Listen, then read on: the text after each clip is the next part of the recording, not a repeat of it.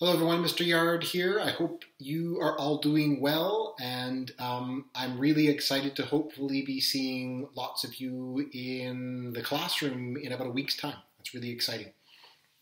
I want to share with you guys the probability experiment that I would like you to do.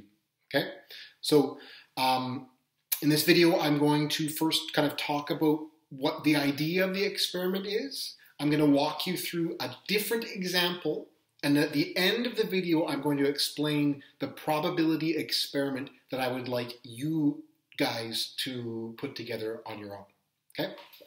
So I've kind of broken it down into 4 different sections. So when I say probability experiment, I'm talking about the probability of something happening, and then we're going to see that happen. We're going to see those events happen, and we're going to compare the prediction we make from thinking about what the probability is to what actually happens. We're going to be looking at the results of our experiment, okay? So the 4 things I've broken it down to in our probability experiment. The first thing is to be making a prediction, what you think will happen. The second thing is going to be to do your experiment and record the results. The third thing is going to be to graph the results. You guys are going to make bar graphs to show the data that you collect from your experiment. And then the last thing you're going to do is you're going to compare the results of your experiment to what your prediction was. So if your prediction was close, if it was really far apart, I want you to be reflecting on that a little bit. Okay, so I am now going to show you an example of an experiment that I will do, record the results, and then compare it to my prediction. For my probability experiment, the experiment I am going to do is I'm going to roll a die 10 times and see what the results are. Okay? So before I do my experiment, I'm going to make my prediction. I'm going to predict what I think is going to happen. So from what I know about probability, I know that a die has 6 numbers, and I think that the probability of rolling each number is equal. I think there is an equal chance that I will roll each number. I don't think I'm going to get all 6s. I don't think I'm going to get all 2s. I think I'm going to get kind of an equal number.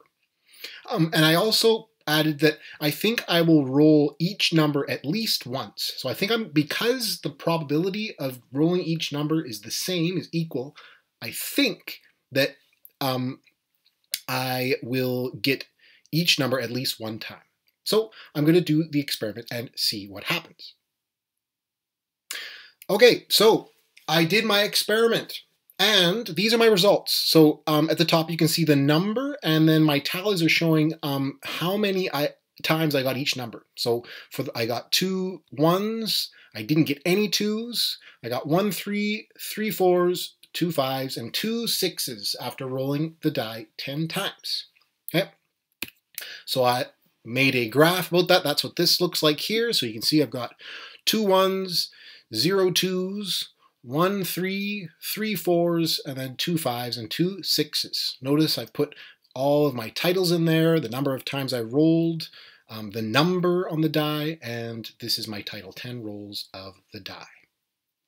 So I've done my experiment. I can now look back at my prediction and compare my prediction to my results. So what did I find out?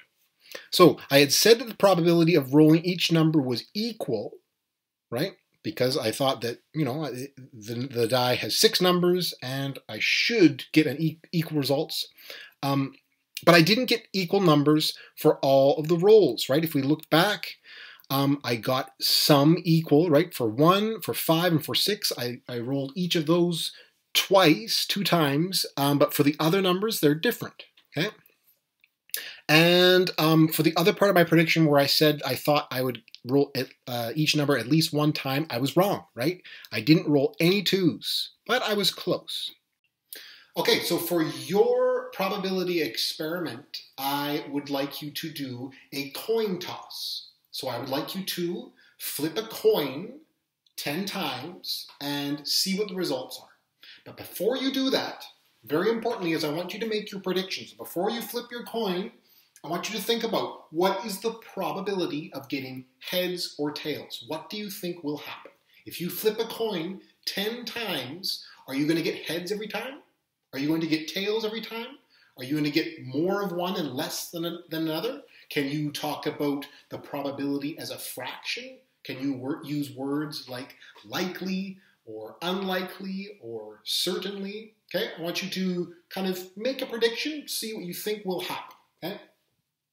When you've made your prediction, then I would like you to do the experiments. The experiment in this case is flipping a coin 10 times. And every time you flip the coin, when you see, for example, I get heads, okay, I'm going to write really quickly, I'm going to make a tally, heads, flip again, tails. I'm going to be recording each time I flip it, so I have my data collected. I'm going to do that 10 times. Not less than 10, not more than 10. We're all going to do 10 times, okay? When you have that data collected, I would like you to make a bar graph with that information, with that data. Vertical, horizontal. You guys made some great bar graphs, and I did make some comments on things you should do next time. So for this time, make sure you look at the comments I gave you and be making a bar graph, okay? Simple bar graph. When you finish your graph, the last thing I would like you to do is, just like in my example, I would like you to please compare your results to your predictions, okay?